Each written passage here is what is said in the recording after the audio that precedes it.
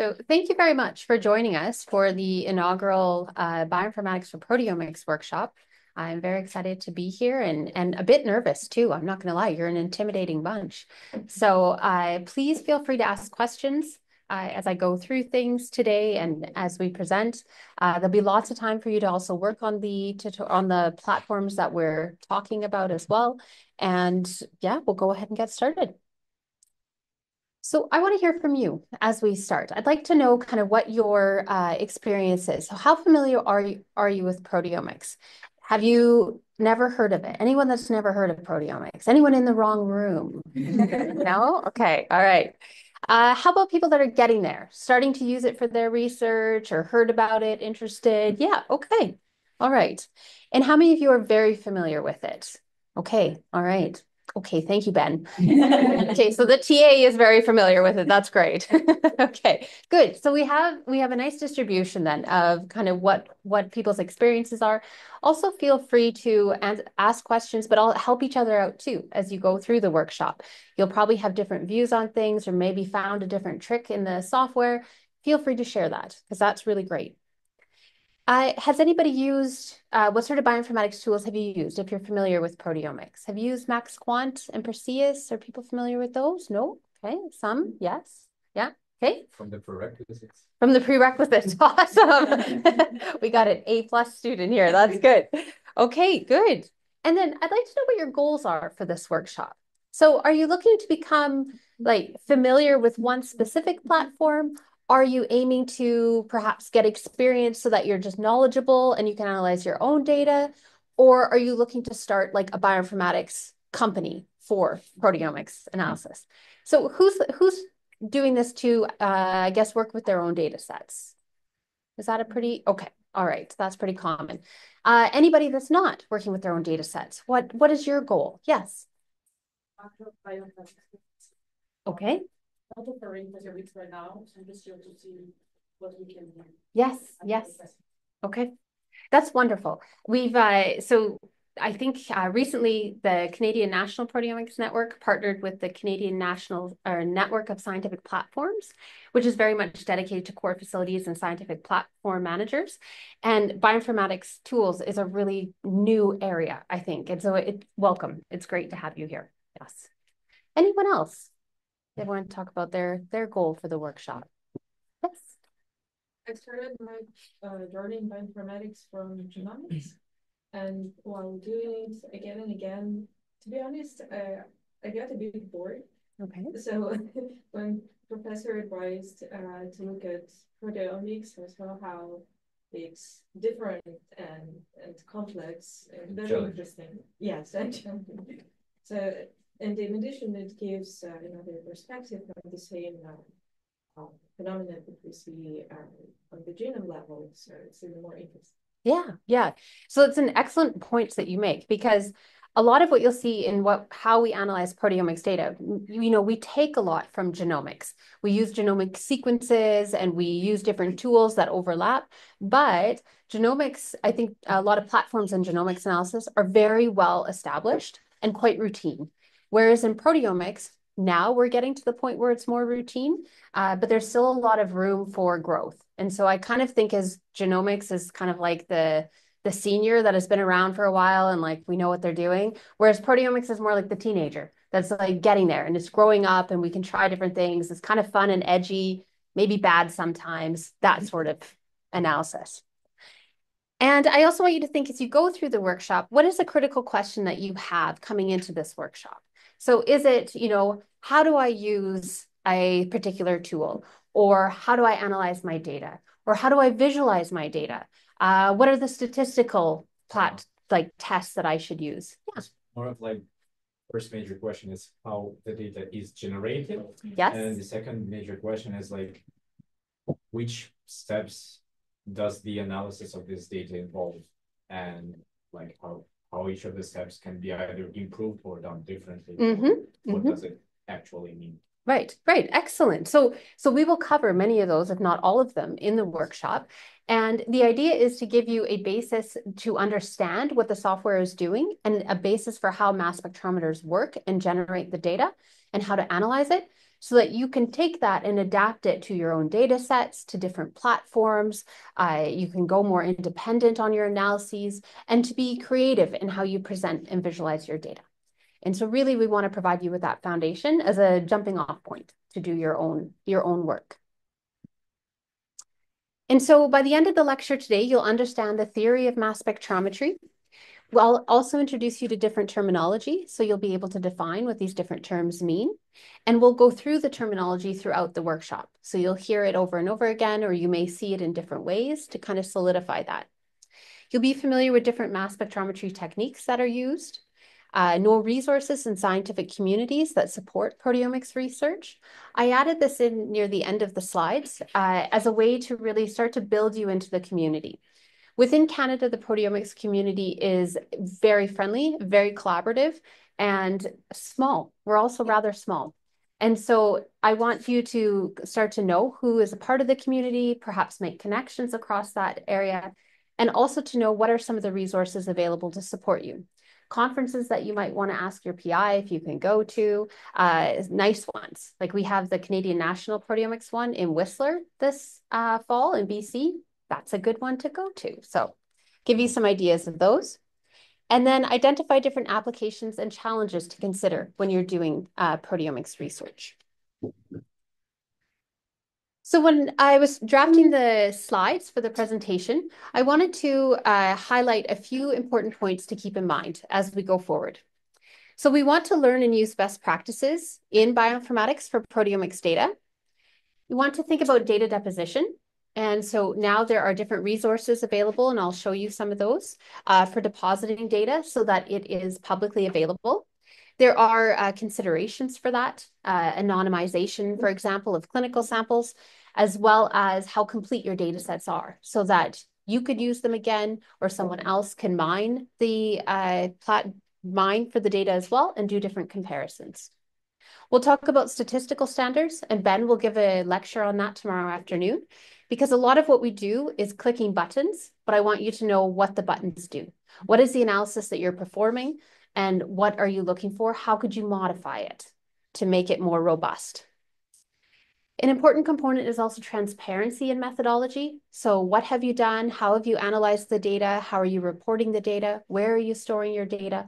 All of those are really important to keep in mind, and good standard practices, gold standard practices. You want to learn from and contribute to the proteomics community. So this can be through tool development, and you'll see an example of a software platform that my group has recently developed to support this. Different protocols. So as you're going through, you're doing your experiments, perhaps you're developing a new pipeline or you're analyzing your data set in a different way. You can also generate protocols and publish those.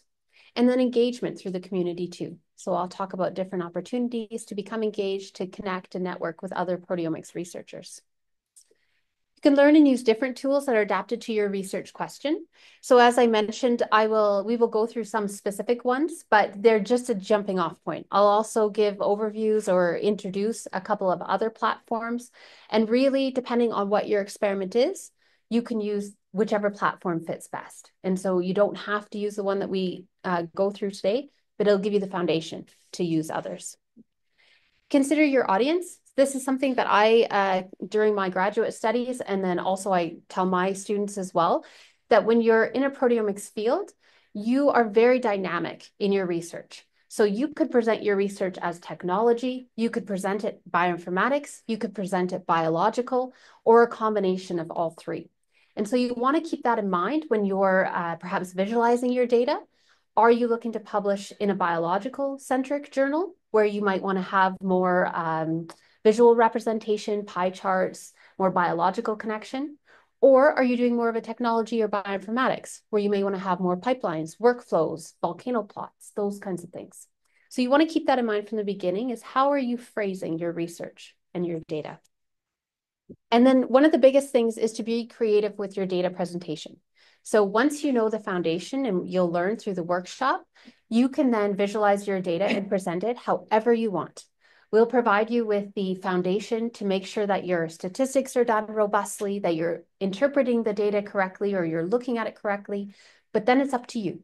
There's many tools available, and then you can go from there. So we'll have a lecture tomorrow afternoon on data visualization, and I'll give some examples of ways that we visualize in the lab and different ways that we've kind of been creative in that sense. But I'm also I always love hearing from other people and how they like to present their data. All right, so a little bit about me. I'm originally from Alberta. I went to the University of Lethbridge, so just south of Calgary, where Ben is now. And I did my undergraduate and my master's degree in collaboration with Agriculture and Agri-Food Canada. So I studied Fusarium head blight, which is a fungal disease of barley. And I used proteomics. It was like 2000, it was a long time ago now. I always say it wasn't that long ago. It was long. So 2006 or so, and we would use 2D gels. Has anyone worked with 2D SDS page gels? Yeah, see, I'm glad you're shaking your head. So data analysis for these 2D SDS page gels was looking at dots on a screen. So it was just like staring at a pattern of dots and then comparing these dots to these dots and overlapping them. And I would seriously close my eyes and see them at nighttime. Like it was traumatic. So we've come a long way since then. And the technology has adapted a lot. And now how we analyze the data, how we quantify the data has all really changed. And it's exciting. So I really loved proteomics research and the tools and how they could be applied. So then during my PhD, I went to the University of British Columbia and I worked with Dr. Jim Cronstad looking at a human fungal pathogen this time and brought proteomics to his lab. And so I developed protocols on how to look at the proteome of the fungal pathogen, how to assess when proteins are secreted into the environment, and moved from 2D gels into more higher and easier, not easier, I would say accessible technology as well. And I'll talk to you a bit about that today. I also had my first child during my PhD. And I like to say that because if you are considering being a parent or having children, or you do have children, it's an important process and it impacts many things. And so I do like to highlight that as well. I then went on to do my postdoc at the Max Planck Institute of Biochemistry with Professor Dr. Matthias Mann.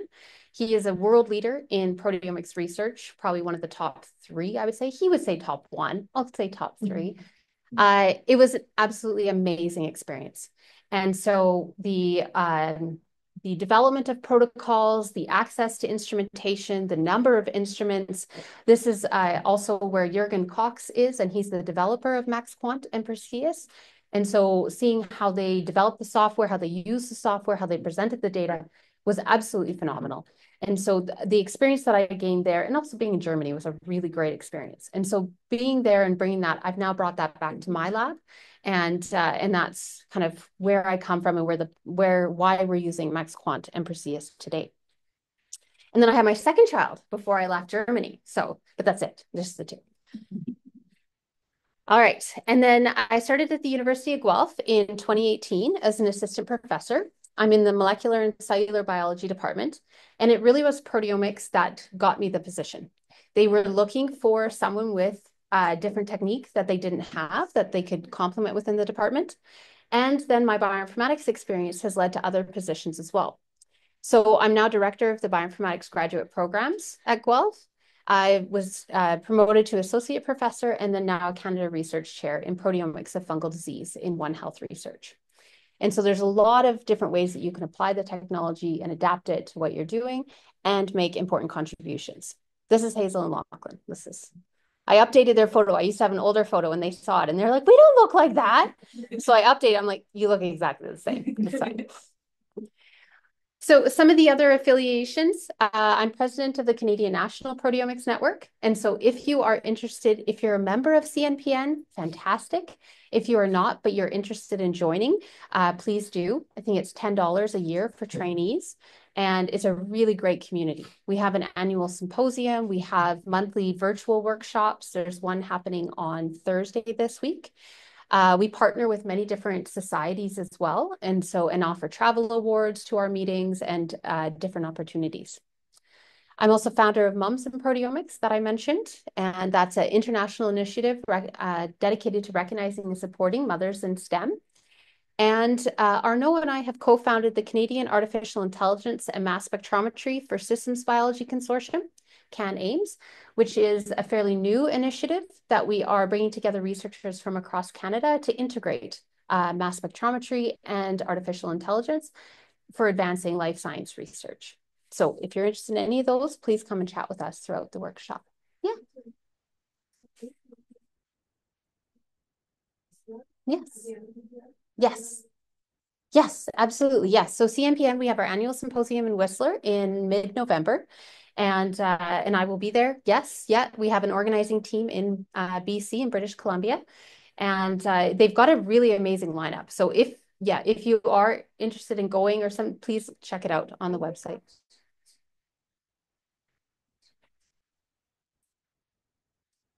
Okay. Okay. Oh, that's good. Yeah. Yeah. And they are bringing more and more bioinformatics into the symposium as well. Yeah. Because it's a rapidly advancing field. The deadline for submitting the abstract is like tomorrow. Yes. Abstract submission is tomorrow. That's for oral talks, though. So you can always register after the fact. And if you wanted to register and you missed the deadline, you can send me an email and I have some sway. I'll get it. We'll get it done. All right, so switching now over to a research perspective. I've mentioned a couple times this term One Health. And so what it is the kind of the integration across animal health, human health, and environment health. And looking at those kind of how they relate all together as well as individually, but how there's connections across them. And so when I talk in my lab that we study host pathogen interactions, we're looking at the interactions, of course, during disease, but then we really expand that and we look at, host responses. We look at new targets for potentially for antimicrobials. We look at the production of new compounds, design and production of them, as well as different diseases and how they impact livestock and humans. And so this is the diagram that I have that captures all of that.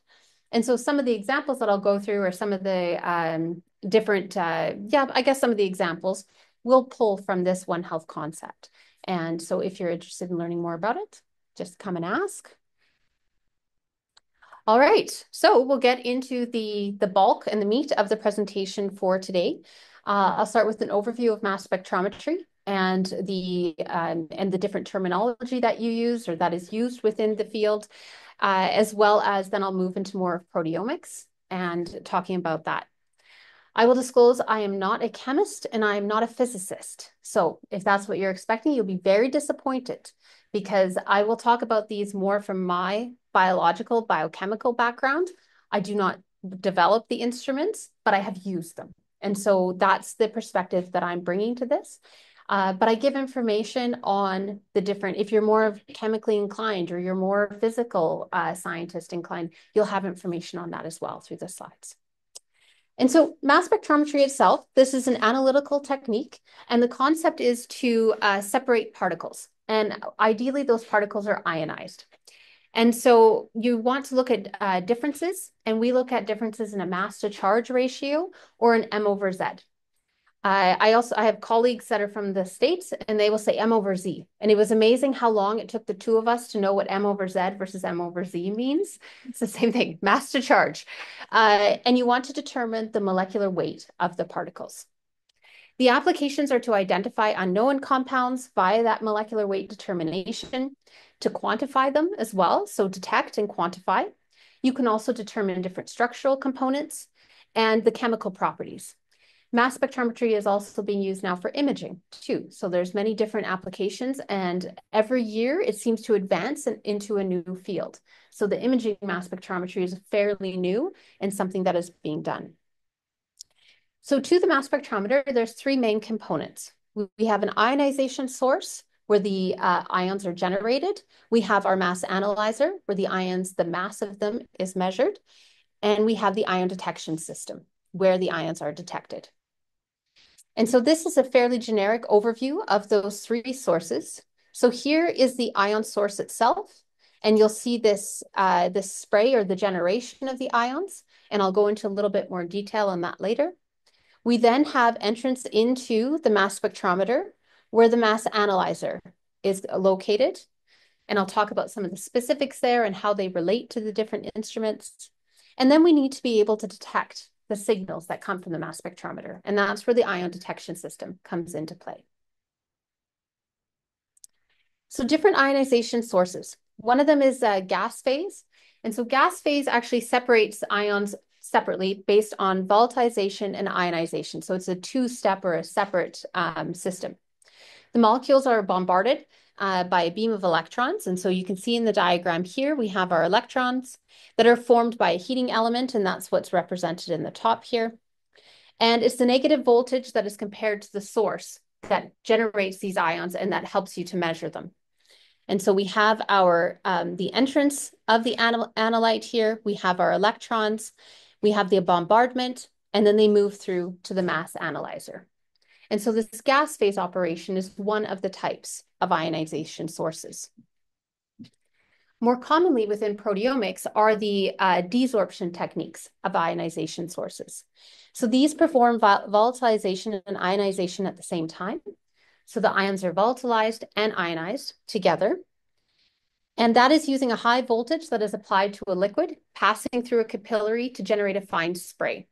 And that fine spray is composed of different charged droplets. And so for mass spectrometry, we'll go and we'll see, we'll visit the facility today and see an instrument. But there's a capillary that we use that has liquid in it as well as the ions and an electrical charge and different components, gradients are also applied. And that's where the ions come through. And that is what is represented here. And once this charge is provided, then you have the ions being distributed through this spray. And so they come off, and you can see here in the animation, the spray itself, and then the ion particles that are within it, and the droplets. And this here is actually a real image of what it looks like. So you can see the spray and the ions are within there. So what happens is those droplets evaporate, they're dissolved, and the dissolved polar molecules are then ionized, and they're brought into the gas phase, which then allows them to enter into the mass spectrometer itself. So without that ionization, we wouldn't be able to pull them in. We need that charge in place. There's different polar analytes. So the amino acids, for example, peptides is the most common one used for proteomics, but you can also use synthesized chemicals, and molecular and macromolecules are also ionizable as well. And two of the most common ones related for proteomics would be electrospray ionization, or ESI, and also matrix-assisted laser desorption ionization as well, or MALDI. And that one is used for imaging too, among other uses. And so those are the general distinction of the two types. And then for the mass analyzer, that's the middle component. And here the ions are sorted and separated according to their mass to charge, or M/Z. They can be coupled, so mass analyzers can be brought together, multiple ones can be brought together to have different capabilities and to alter the function of the mass spectrometer itself. So some examples, and you'll hear these terms throughout the workshop, and you probably, if you are familiar with some proteomics literature, you'll also see them as well. Time of flight, or TOF, a quadrupole and a quadrupole ion trap, the Fourier transform, ion cyclotron resonance, Orbitrap, and then combinations. So a quadrupole, time of flight, and a quadrupole ion trap, Orbitrap as well. So those are the most common ones. Typically, quadrupole is a term that you'll hear quite a bit. Time of flight is another one, and I'll go through that, and the Orbitrap. Those are probably the most commonly used ones. And the operation of these mass analyzers is through a magnetic or an electric field that exerts a force on the ion that is in relation to the charge of the ion. And so that's how we're able to start to measure it. The force accelerates the ion depending on the mass. And so that's the relationship between mass to charge, is that this magnetic current or electric field is related to the charge, and the force at which it moves is related to the mass.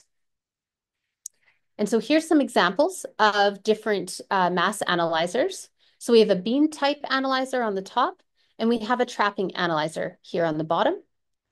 And the purpose of a mass analyzer is for mass accuracy and also mass resolution.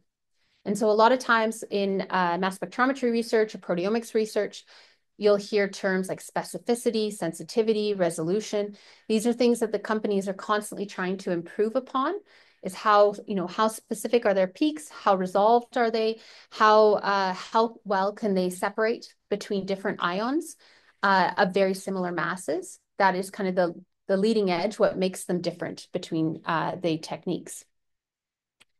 In the beam type analyzers, we have ion acceleration that goes through an electric or magnetic field, and then separation is by time and space.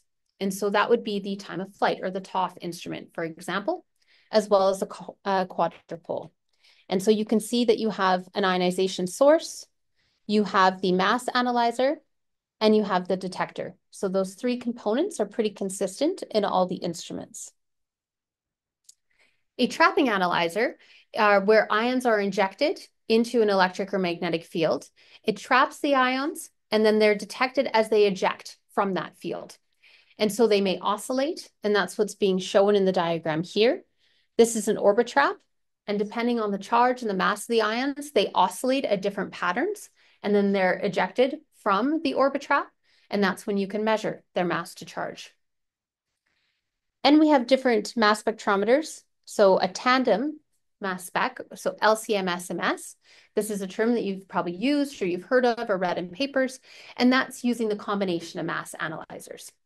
And so, for example, a quadrupole that separates based on mass, and then an orbit trap that separates based on mass to charge as well. That combination gives an instrument higher resolution, perhaps more accuracy, better measurement of specific ions.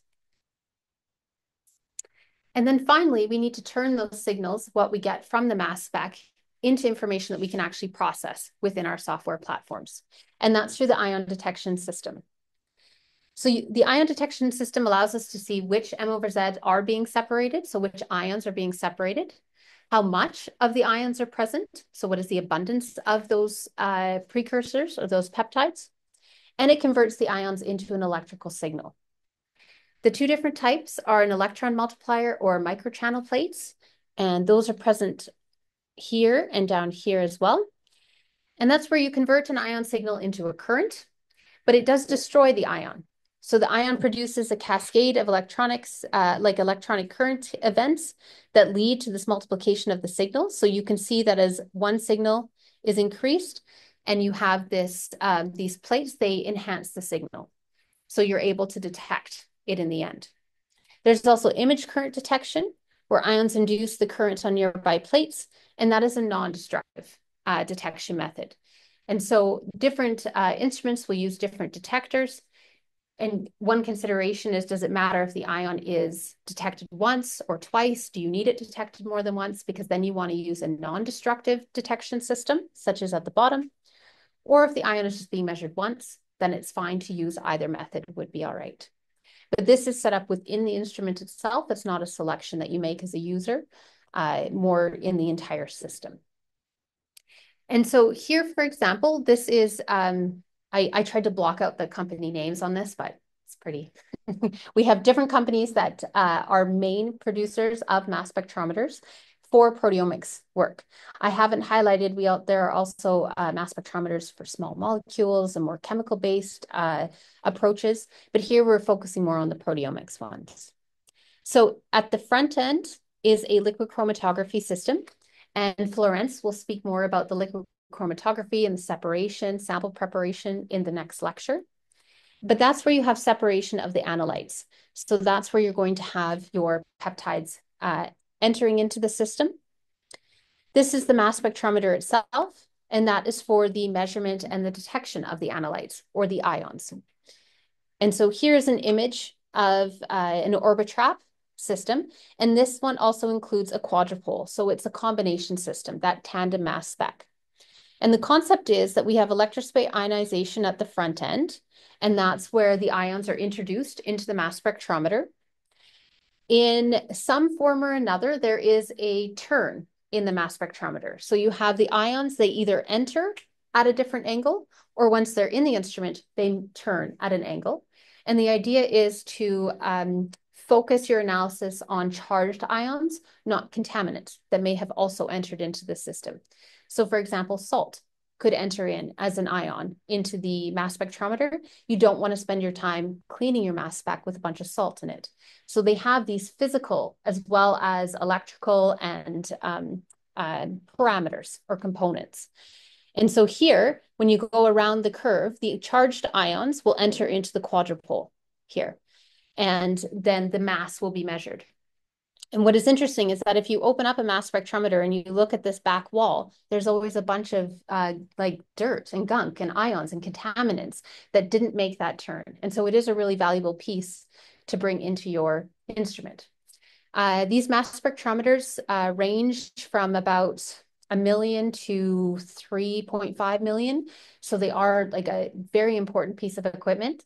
And over the past, I would say 5 years or so, they've also become more user-friendly.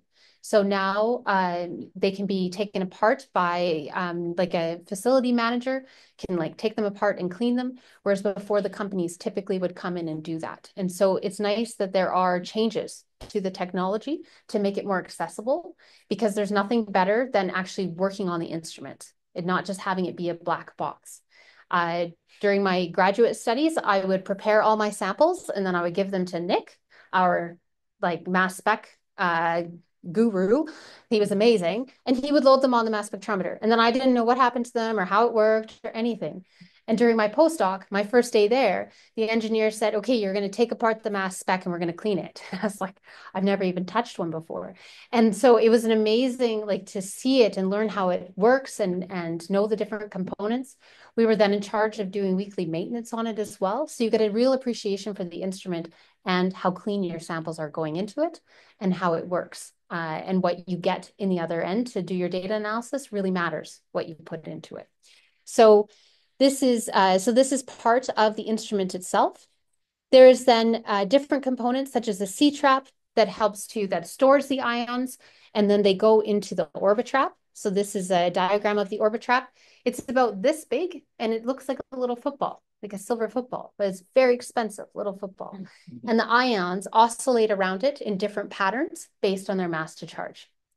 The ions are then ejected into the C-trap. They can go into this high collision dissociation module, the HCD, and they break apart. So that's where you have your peptides that are being fragmented into amino acids. They go back to the C-trap and they oscillate again. And then you measure which amino acids are present in your sample. And we'll go through the spectra that you get out and how to translate that to amino acids and then to peptides. If you're doing more than, typically we do MS2, so that's 2 rounds of mass spectrometry. So you're measuring the peptide and then you're measuring the amino acids. But there's also MS3 if you're looking at modifications. You can also break apart any further bonds in that amino acid too. So this can go on for as many rounds as you want, but it depends on the instrument and time and everything. So that was the Orbitrap model. Now this is an example of the time of flight model. And so as you can see, so the Orbitrap itself, the older models, they sit on a desktop like this, and we'll see a couple of them today. So they sit on a benchtop. They're not overly big. They do have a newer one that combines Orbitrap with time of flight, and we'll see one of those as well. They definitely take up a bigger footprint. This one here, the time of flight, is I think about 8 feet tall, I believe, is the tube. So the idea, though, is that the space available allows the ions to fly, and that's the concept. And so the height of this instrument is very different from the Orbitrap, where the ions circulate around the Orbitrap itself. And so within the time of flight instrument, you have the same idea of electrospray ionization. So you have your peptides being ionized and entering into the mass spectrometer. They accumulate within the mass spec, and then they use a different technology, passive, so parallel serial changes in the electrical field, which allow the ions to kind of line up. So based on their charge, they will then line up, and that's what's demonstrated here. The voltages will change, which then move the ions further through the instrument. And the exciting part is when they actually fly. That's the neat part. So the ions will then fly through the time of flight tunnel, which is this component here. And the rate at which they come down correlates to their mass. And so the information between charge is generated within the mass spec, and then that mass information is also generated by the time they take to fly. So those are the principles behind 2 of the most common technologies used for proteomics research. And then in the end, you'll get this. And that is what we're going to be working with today and looking how do we go from this into biomarkers, for example. And that's what we'll go through. Any questions on the mass spectrometry portion before I switch a little bit here and go into proteomics?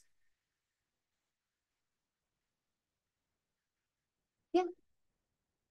I mean, I don't know if we're gonna see this later as well, but I'm just curious about like for me seeing the peaks and so, like for instance, when I have been reading literature and so, like from liquid chromatography, mass spectrometer, and time of flight machine or so, like without the what the software shows and so, to me, like it looks sort of the same. Like, what would be like the difference between these readings, or like for instance, when you have one read of one of liquid of one of each of these machines that we showed that you showed. So kind of what is the difference between the two instruments? Yeah. Yeah. Yeah, so the output files are slightly different, and they all generate mass spectra.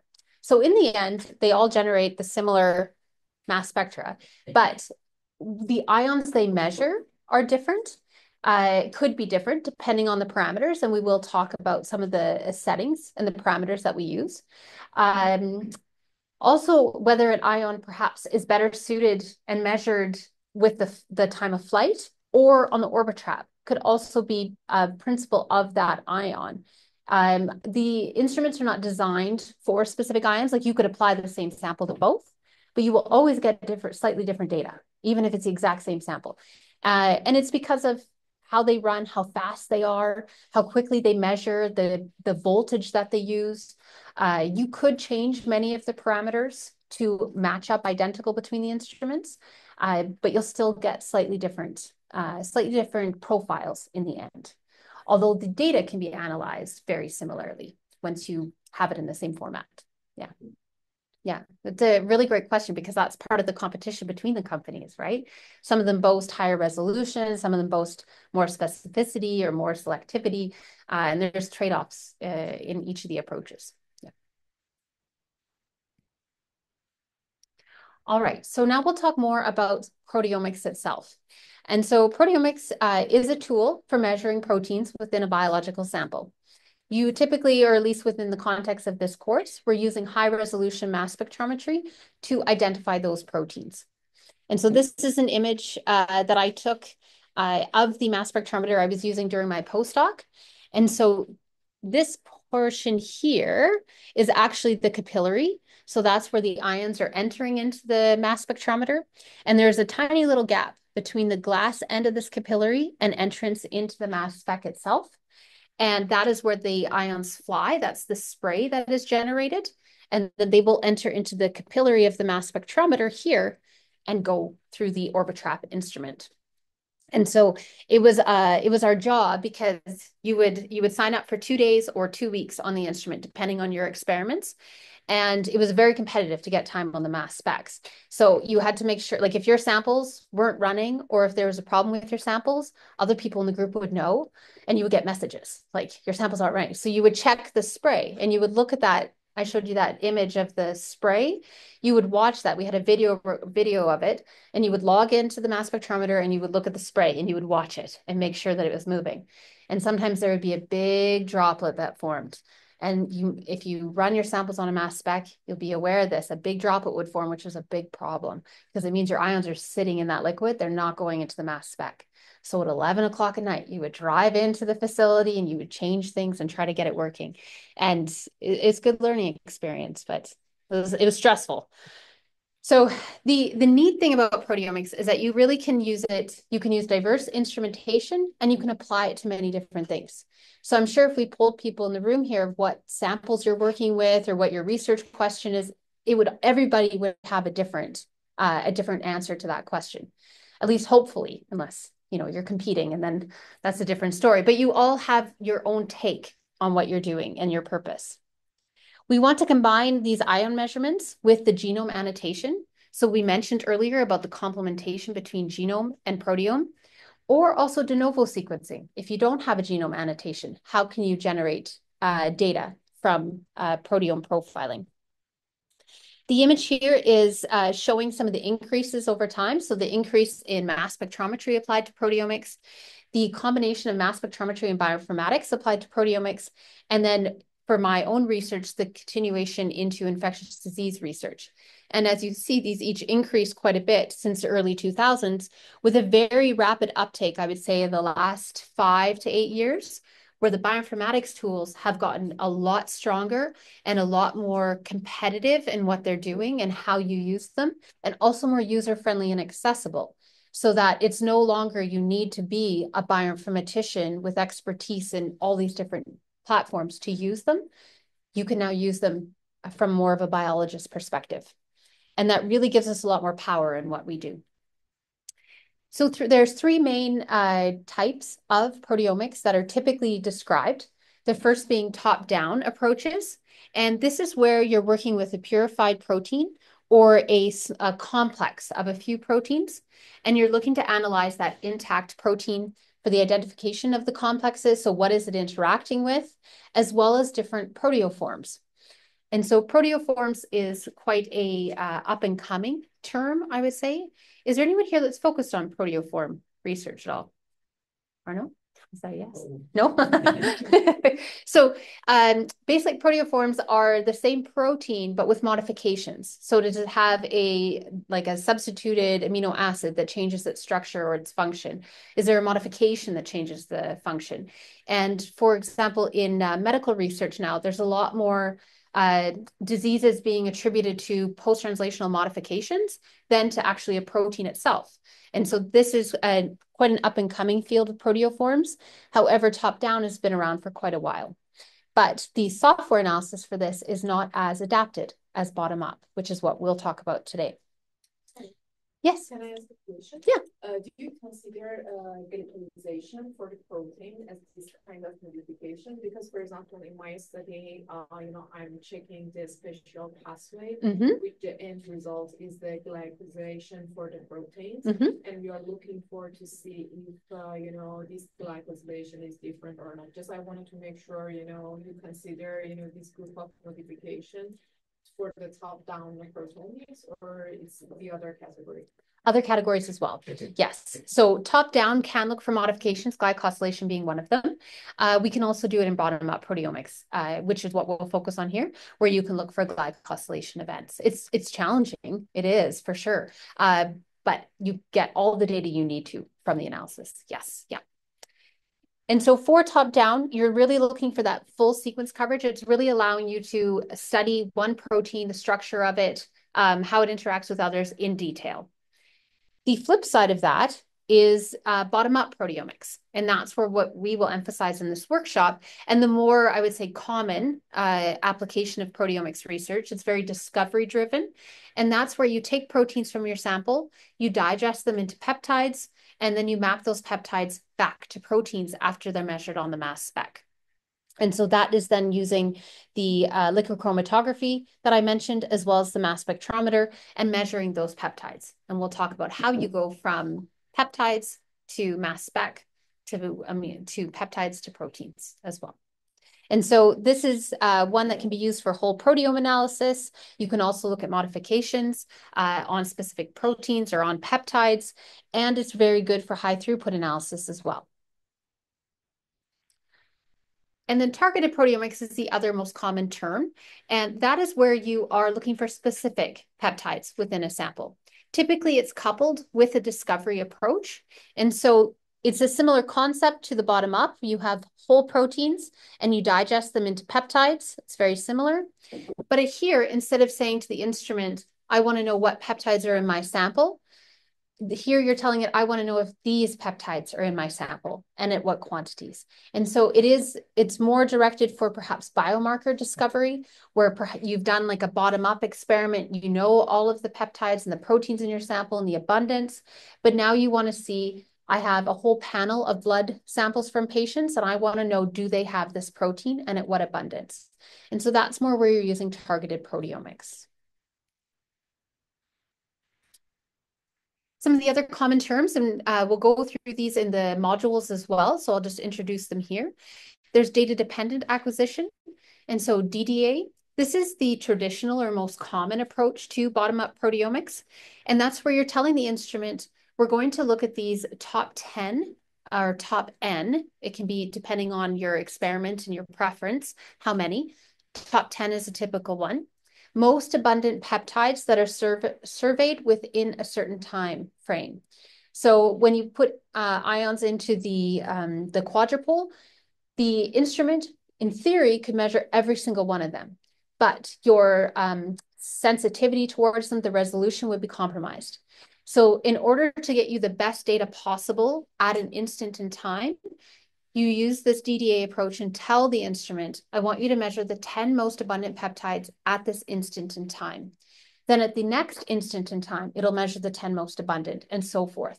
And so the concept then is that, yes, you may get the highest abundant ones in this measurement, but then the next one, it'll be the next 10 and so forth. So you should get down to ones that are lower in abundant. You can also have different exclusion lists so that it's not measuring the same one over and over. So you can tell the instrument, once you measure this highly abundant peptide, stop measuring it. I don't need it a million times. Move on to the next one. So your top 10 shifts as well. And so it's a very standard approach. Most software platforms and instruments are set up as the default to run in DDA. It's very discovery driven, can be used library based. And so that means that you search those peptides against a genome library. You can also use it for library building. So it then feeds into the data-dependent acquisition, and we'll go through a little bit of that today and then quite a bit tomorrow. However, there are limitations in complex mixtures. So you could imagine if you have a highly abundant, like albumin, for example, in the blood, and you were looking for a bacterial toxin, that albumin, you're going to measure it at a very high abundance, and it may come up in multiple times. It's hard to get down to those very low abundant peptides in your sample. And so there's trade-offs in this approach. It also looks at a narrow window of selection, but kind of in a randomized pattern. So it's whichever ions enter into the instrument at that time is what you're measuring. It's not sequentially. And there are well-adapted methods as well as bioinformatic tools for DDA approach, and which makes it more accessible and user-friendly. But on the flip side of that, and more the kind of up-and-coming star in the field, is data-independent acquisition, or DIA. And so this approach then fragments peptides with a cycling M over Z window over the entire range. And so the approach to measurement is a little different. You're not looking at the most abundant. You're measuring all ions at that time, and you're doing it over a defined window, which may be a little bit shorter or not as broad as DDA. So there's trade-offs in that sense, but you can use it again for discovery-driven. It can increase your peptide identification rates. It's beneficial for if you want to measure low abundant proteins. And I'll give an example of how we've used this. We've done a comparison between DDA and DIA for pathogen detection within these complex samples. It can be used in library or library-free approaches. So as more and more research groups are doing DIA work and the bioinformatics tools are improving, then we also get more accessible ways of analyzing the data as well. Has a large dynamic range, so you can really measure those high abundant all the way down to the low abundant peptides. And the computational platforms are adapting to be more accessible and user-friendly. That was probably the biggest challenge with DIA, is that there was a few ways to analyze it and a few people that knew how to do that. And so it's becoming more mainstream, and Florence will talk about that tomorrow.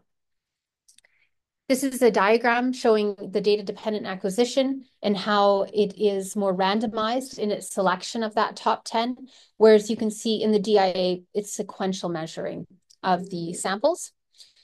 The data generated in the DDA versus DIA, the complexity of it can be quite a bit, which then you have to consider for computational resources and the bioinformatics tools that you're going to use. But you can generate similar information. You can generate the peptide sequences, get information about abundance, but DIA does give you this fourth dimensional analysis as well, which can be quite empowering. And so we'll go through those later on too. Okay, any questions on the introduction to proteomics, the terminology? Yes.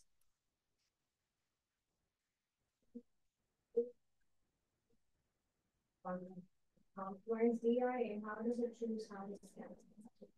You can tell the scan window and the time that it is. And I think Florence will go through specifics tomorrow, I believe, on DIA and how exactly it detects the time and how you do that. Yep. Yeah.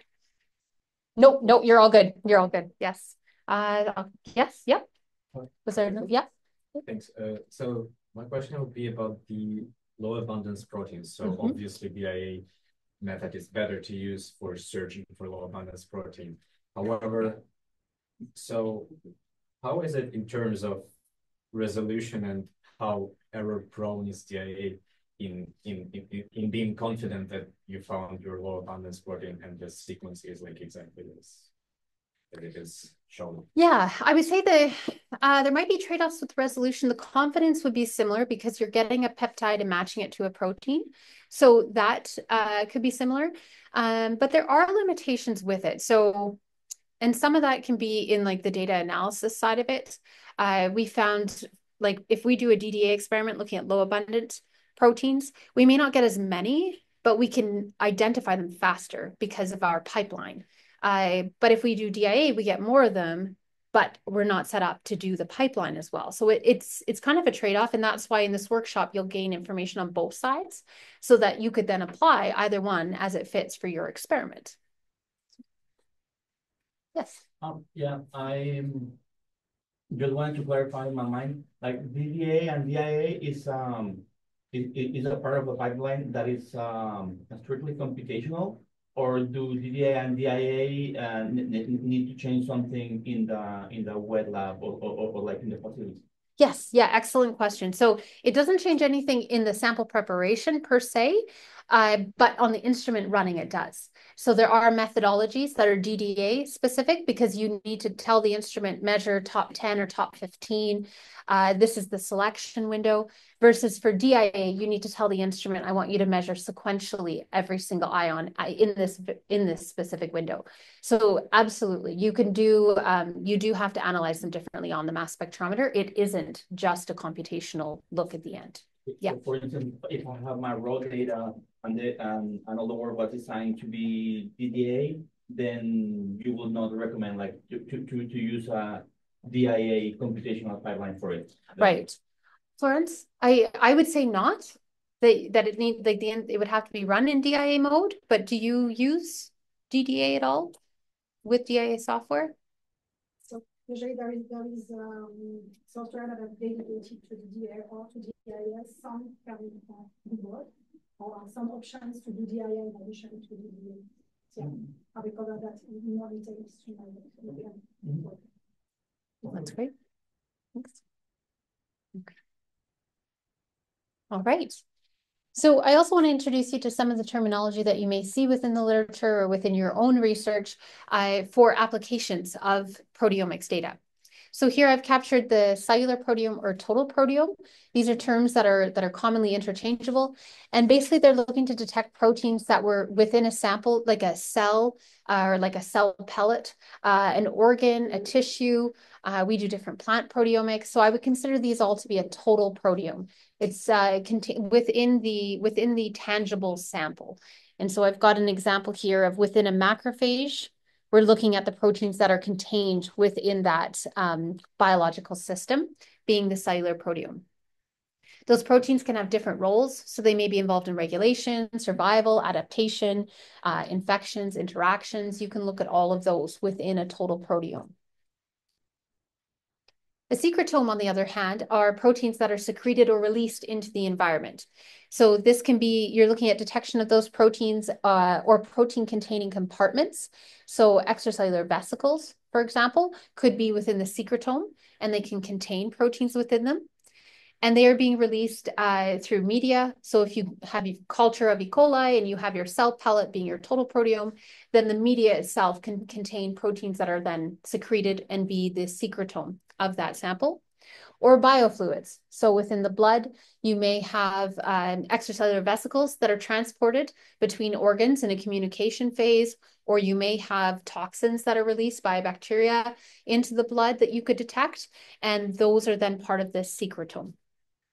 Typically, they have roles in communication, environment preparation, so tissue degradation, something like that, different interactions. They may, like a pathogen protein may block functions of a host, and different pathogenesis roles as well. And some of the different terms, I think you can add -ome to anything, basically, is the take-home message. We have the secretome, we have the surfaceome, we have the exosome, and what other ohms you would like to look at. But this does also capture proteins that are on the surface of cells as well.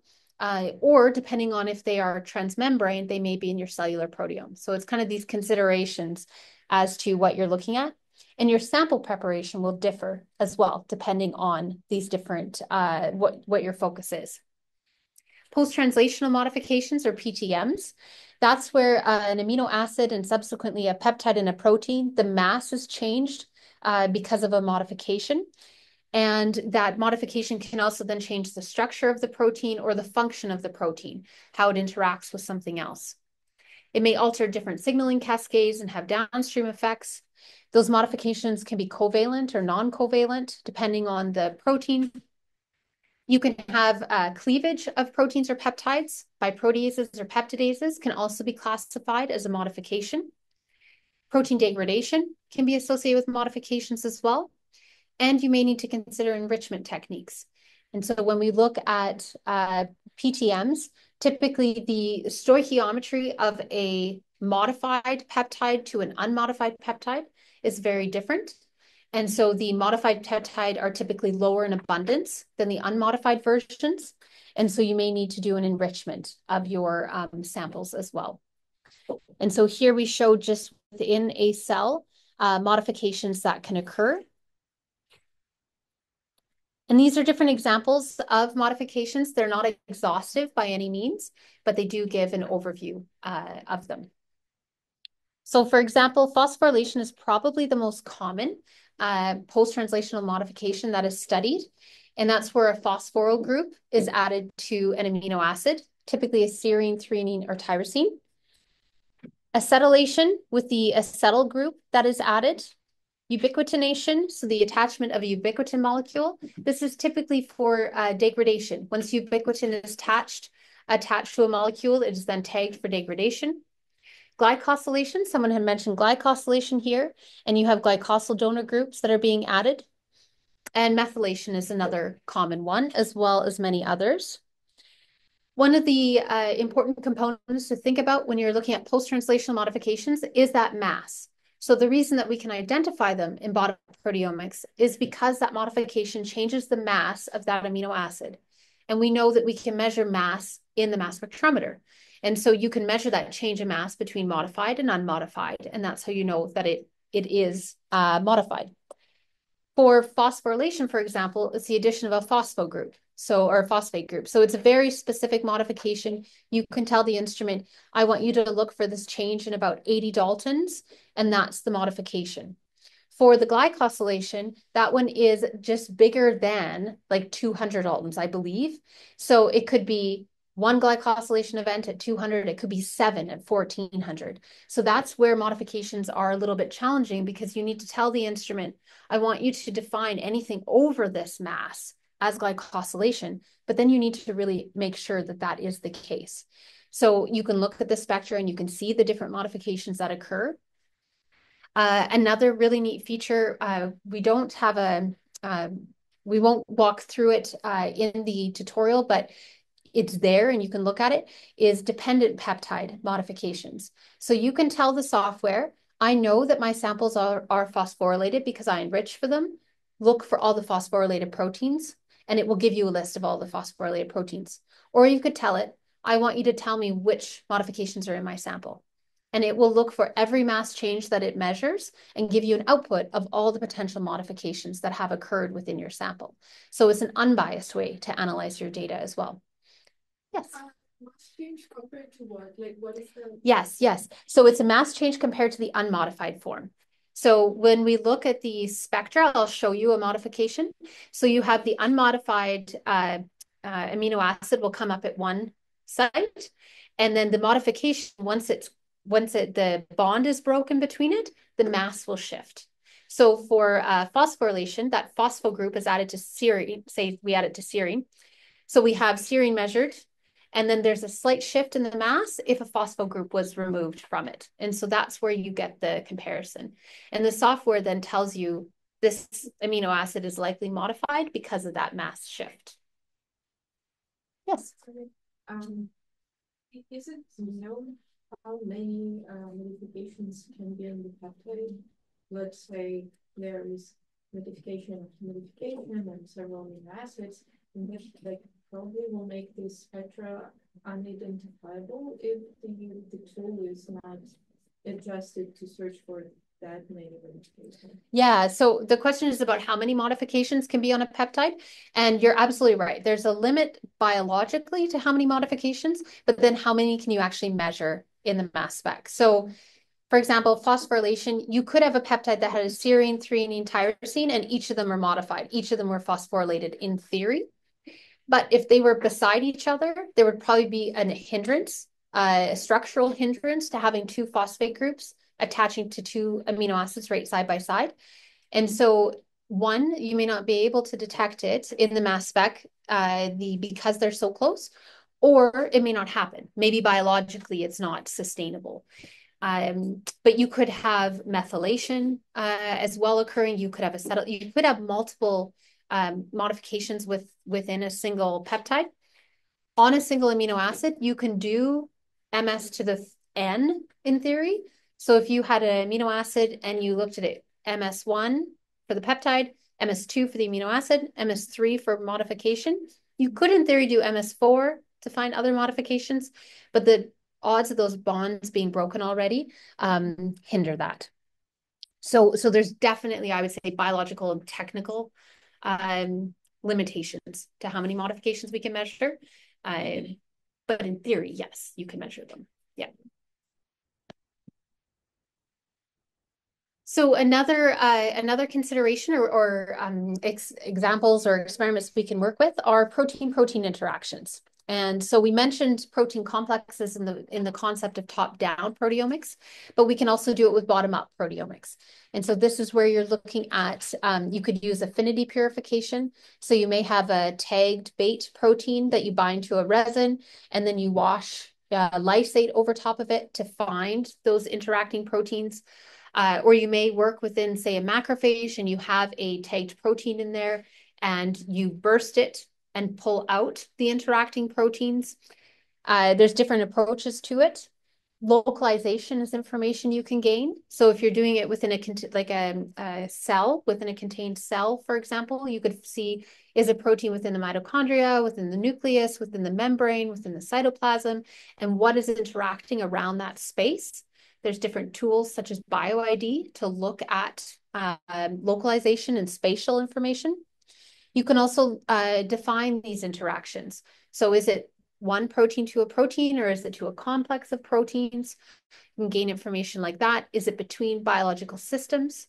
So are you looking at proteins within E. coli, or are you looking at it between E. coli and macrophage? That there's a lot of flexibility there. And you can look at those different complexes. You can explore spatial and temporal relationships. So not only in the cell where the location is of the interactions, but at what time. So if you add in a reagent to stimulate macrophage to produce cytokines, that will change your interaction profiles that you measure. And so there's a lot of different power behind that. Enrichment is something that you usually have to do unless you have a tag or some sort on the proteins of interest. So you may do like a his tag or a flag tag, and then you do a pull down. The other approach is protein correlation profiling, where you're looking at proteins that interact together when they're under a certain condition versus under different conditions, and proteins that elute at the same time following fractionation of some sort likely interact together. Or you can use the proximity-based labeling, such as Apex or BioID. And this is where you have like a biotin tag added to a protein of interest. And the distribution of the radius of that tag gives you information on which proteins are likely interacting. And so it's a very powerful approach, and you can do it in a very simple manner, as in pull down with one protein and you're looking for interactors, or you can do it in a more complex cell-specific manner. But one of the key things to always keep in mind are the controls for pull downs or for protein-protein interactions, because you're always going to have non-specific binders. You could have proteins that bind to the proteins binding to your one of interest. You may have proteins binding to the resin. So it's really important when you're doing your analysis and considering which candidates are the best for biological follow-up, that the controls are there to show what is background, what is non-specific as well. And so some of the key things I think about when someone comes to me or a collaborator or a student comes to me and they say, I want to do proteomics. And I say, why? Why do you want to do proteomics? And they'll say, well, I did transcriptomics. And I think, oh, no, because there's not always overlap. And our nose group will talk about data integration strategies on Wednesday. There's really powerful tools to do this. But you also want to keep in mind, what is the purpose of what you're doing? Are you interested in expression? And then transcriptomics and genes is a good way to go? Or are you interested in abundance, and proteins and metabolites may be more of an appropriate approach? So you want to consider that. What is the goal of the experiment? Are you looking to identify one protein? Then shotgun bottom-up proteomics is maybe not the best way to go. It's like a sledgehammer for one tiny little nail. So you also that consideration of what approach to use. Are the samples appropriate for mass spectrometry-based proteomics? How are they prepared? What sort of information is available about them? Are the conditions compatible with proteomics workflows? So, how are you going to store the samples and then process them through the pipeline? Are you looking at a secretome or a total proteome, and does that work within the pipeline? When it comes to the computational side, are the genomes available? So that's a big thing, that if you're working with model organisms or ones that have been sequenced, you have a bit more adaptability and flexibility in how you analyze data. But if you're working with something that isn't sequenced, then you may need to go to a higher order in order to identify proteins within that sample, or use different de novo approaches as well. Is the experiment, what sort of technology or application is being used? What is the mass spectrometer that is used? That instrument will determine the output files and perhaps, and how you set up the software platforms. What is the discovery or the validation? Which approach is this for? If you're using it for validation, your data analysis and visualization may be very different than if you're reporting it as a discovery experiment. Are you looking for modifications? If so, you have to tell the software which modifications, or you want an unbiased look at modifications. It needs to know that. The instrument will measure the data, it will measure the modifications, but if the software doesn't know to look for it, it's not going to measure those changes. And then what interactions do you want to detect? What are you looking for? How many interactions?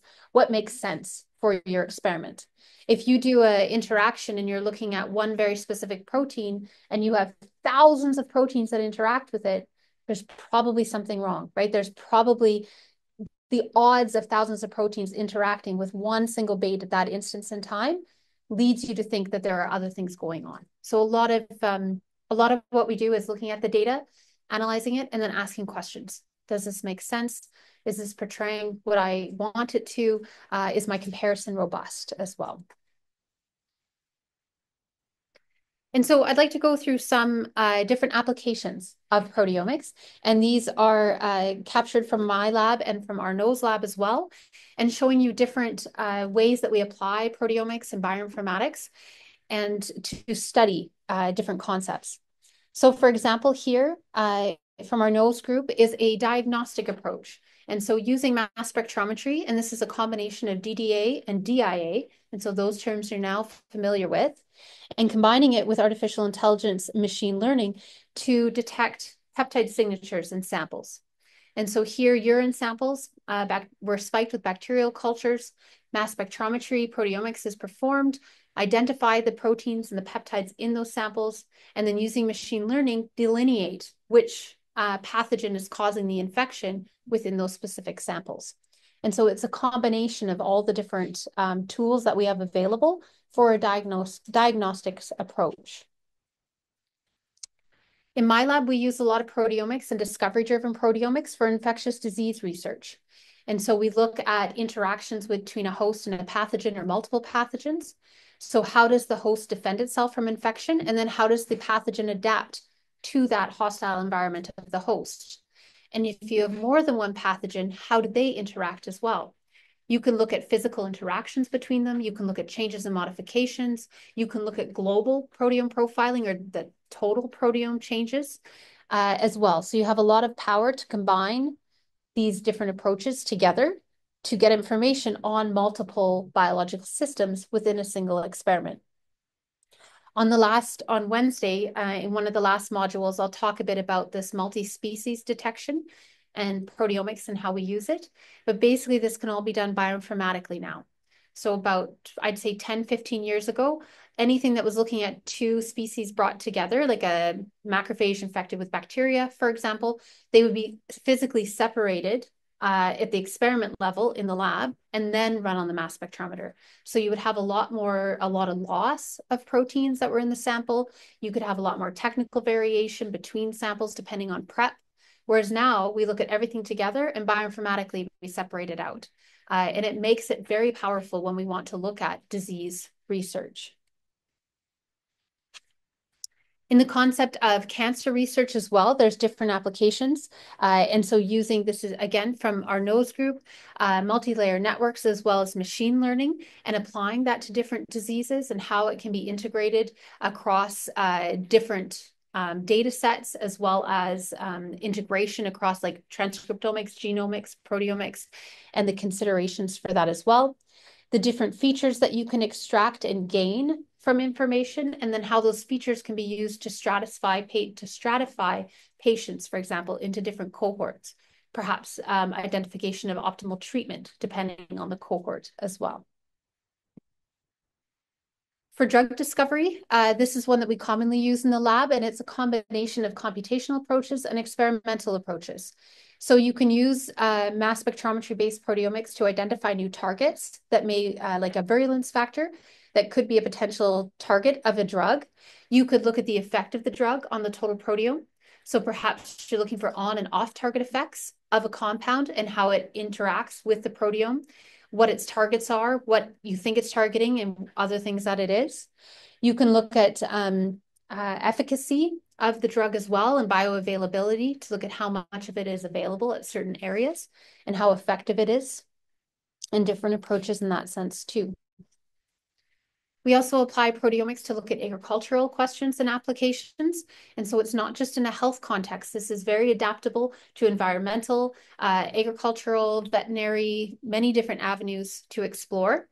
And so you can use, once you have a pipeline in place, whether it be the experimental or the bioinformatics, you can really adapt it to any biological question that you're interested in. So here we're looking at mycotoxin accumulation in wheat, for example. How does the plant respond to this toxin, and how does it adapt to remodel its proteome? One of the limitations is that the more and more that the more complex your samples are, there's always the technical limitation of the instrument. So the instruments, the upper limit of detection for number of proteins may sit around 10,000, give or take, maybe up to 11,000 on newer instruments. But you have to consider that when you're looking at your sample sets. So if you're measuring E. coli and 10,000 proteins is your max, E. coli doesn't have 10,000 proteins. So in theory, you could measure all of them. You probably won't, but you could. Whereas if you're looking at wheat, there's 120,000 proteins. You're never going to measure all of them. So there's always these limitations in what we do. Another publication from our nose group is looking at using artificial intelligence approaches to look at batch effects and to identify batch effects and then correct for them. And Florence will go through different types of batch effects that occur within samples. And as from the bioinformatic perspective, this is something that you'll see in your data right away. So we'll go through different ways to visualize data, but a principal component analysis plot is a very general, unbiased way to look at data. And you've got your samples, maybe you have treated and untreated, and that's what you expect to come up. Treated on one side, untreated on the other, great. But instead, your PCA shows samples on Tuesday, Thursday, 1 month ago, 3 years ago. That's not valuable. There's no biological context behind that. And so then using tools to correct for those batch effects are really powerful to allow you to do things with your data that maybe you thought you wouldn't be able to analyze or gain information from.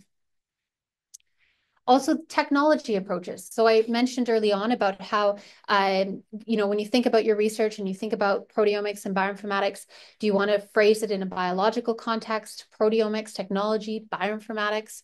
So here we went through and we did a recent comparison of DDA to DIA and looking at host pathogen interactions. So looking at high abundant host proteins and low abundant peptide or pathogen proteins. And what kind of comparisons do we get? What identifications do we get? And in this particular study, we identified a virulence target or anti-virulence target, virulence factor that we wouldn't have seen with DDA. And so it shows you like the depth of coverage and the power of using different approaches to analyze your data. And then recently, we also adapted our proteomics workflow for a biotechnology approach. So molecular farming is the process of producing drugs or antibodies in plants.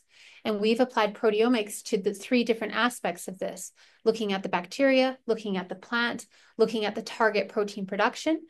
And from that, we identified proteins that are produced by the plant that actually destroy the target, destroy the protein that want the drug target that we're trying to produce. So if we silence those, we then increase our production.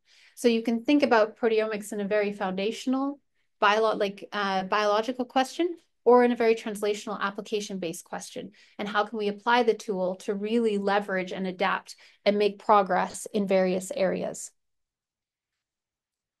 So those are some examples of where we apply it. And then just as we last 15 minutes or so, I'd like to talk about some of the challenges.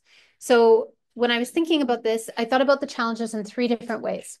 One is biological challenges, which you may experience within the wet lab or within your experimental design. One is more the technical computational challenges, and then one is the bioinformatics challenges. So for the biological challenges, some of the ones we face are a snapshot in time. So anything that we do when we take a sample and we prepare it in our pipeline, that is what we're looking at. We don't see any of the proteins before that or after that. It's one snapshot. So it can be limiting. You can get a lot of information at that point, but we don't know other things. The protein production levels, the abundance of your protein is also something to consider. If you're looking at low abundant proteins versus high abundant ones, or you want to compare them across samples, then that consistency or that level of detection can also be a challenge as well. And there are ways to adapt to that. Perhaps DIA would be an approach to use if you know you have a very low abundant protein in your sample set. The complexity of the sample, if you're working with like a host and pathogen proteins, that's quite complex. If you're looking at tears or saliva, for example, that would be less complex than looking at blood or an organ tissue, something along those lines. Whether the genome annotations are available. And so if it is well sequenced and annotated and the proteome is predicted and you have gene ontology associated with it, gives you a lot of power when you go to do your bioinformatics. Whereas if you don't have the genome sequence, what are your approaches? How are you going to analyze your data and what can you get from it? The sample availability or amount. If you're working with clinical samples, they can be really restricted in their availability and the amount. The pressure of working with them could be very high.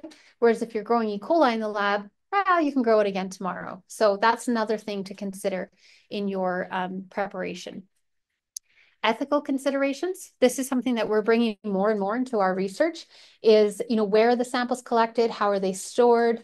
How's the data stored? How are you sharing samples? All those things are important for consideration. And then translating those foundational research into application.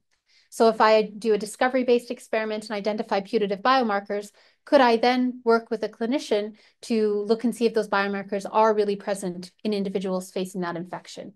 So you can work from that entire pipeline. Some of the technical challenges, so sample preparation, techniques that are used in sample preparation, and Florence will go through those today in Module 2. The instrument availability. So do I have a time of flight instrument available, an Orbitrap instrument? Is it the latest technology? Is it older technology? All those considerations then contribute to the data that you can expect to recover from those instruments. The reproducibility between samples. Of course, you want that to be as high as possible. And if you're working with cultures that are grown in the lab, that you can be pretty reproducible. If you're working with human samples, there's a lot of variation there we can't control for. Differences across the instruments, the labs, the running time, everything like that. If you're processing in your lab or a facility or in a collaborator's lab, you'll get different data sets across the board. Different running on the mass spec, the column. So I talked about that electrospray and the droplet that can form. You know, is there clogging of the column? Is your sample dirty? Is there contaminants? Those sorts of things. The cost of running it, how much are the reagents? Trypsin, for example, the enzyme to digest into peptides can be quite expensive. So how much of that are you using? The mass spectrometer itself, of course, is quite expensive. The operation of it, expertise.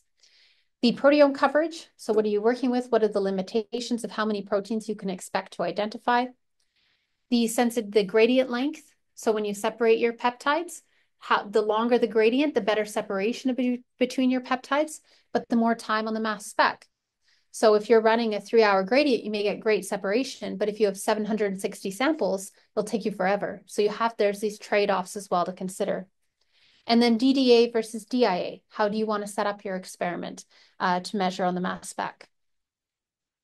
Different bioinformatics challenges, and over the course of the workshop, we'll go through some of these.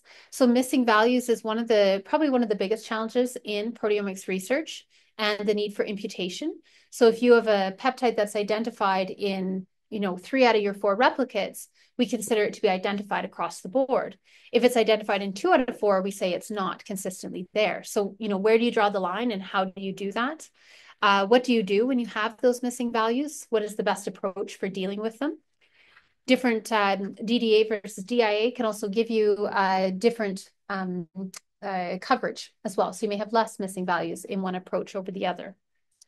The quantification values that are used, Florence will go through some of the methods of quantification and how to analyze the data and how to look at it to get the information from your data set.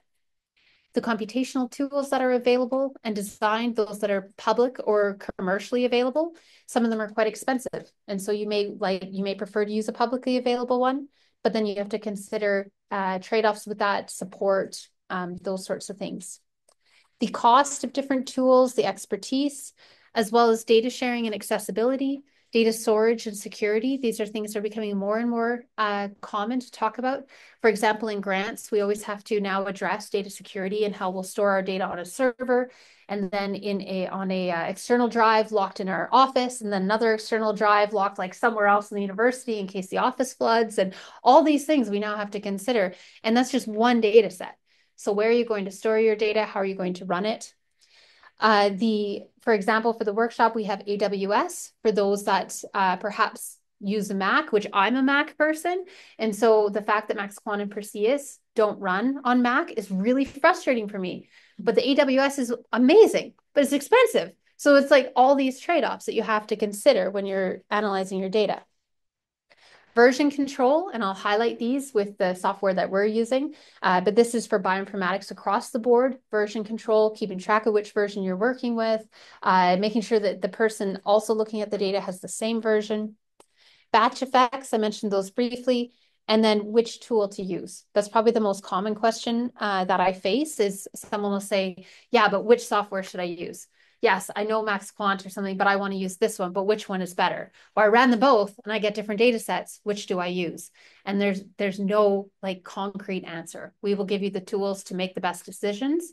And then you go off and you try it and see what works best for your data set so that you're confident in what you've done.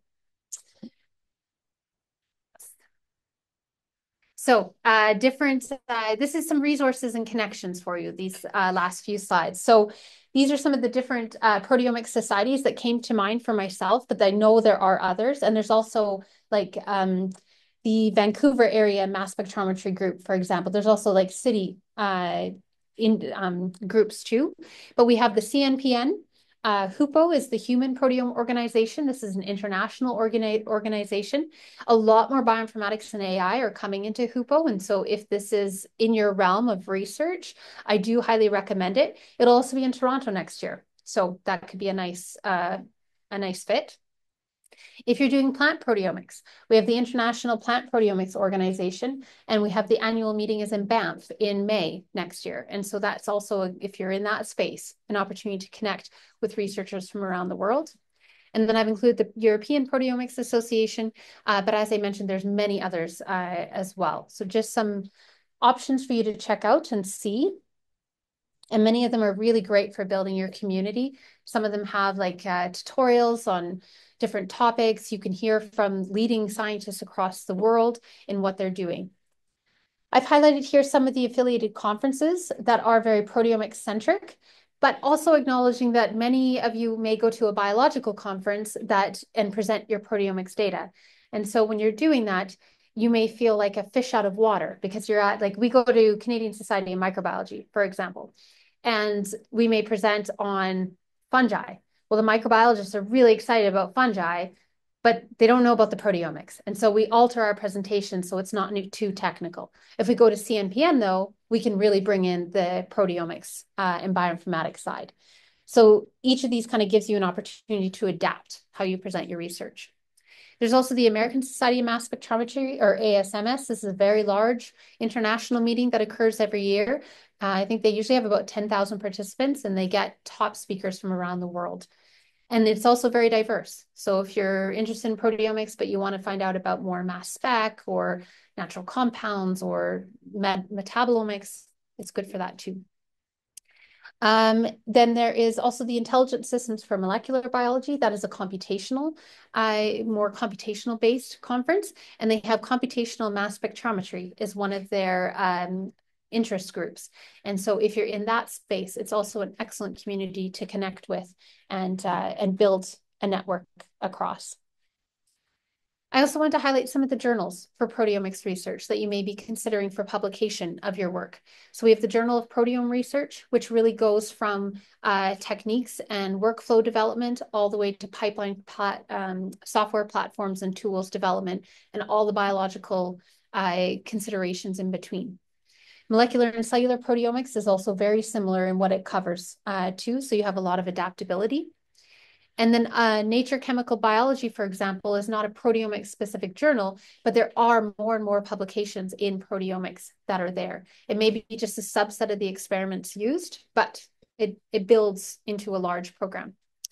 And then there are also special sections, special issues that are also often dedicated to proteomics research that you can look at as well. And then many of these also now are moving more and more into the bioinformatics tools and availability of data in that sense. Okay, that is it for me. I think, oh, that's pretty good on time. Thanks.